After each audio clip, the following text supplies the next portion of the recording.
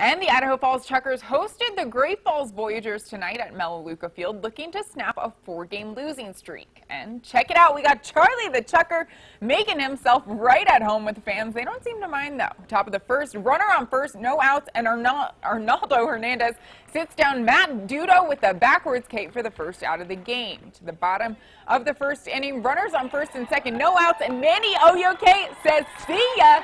He blasts a 3-run home run, his 6th of the season, and the Chukars will take a 3-0 lead. To the top of the third, runners on first and second with 1 out, and Hernandez will get Aaron Schnurbersch,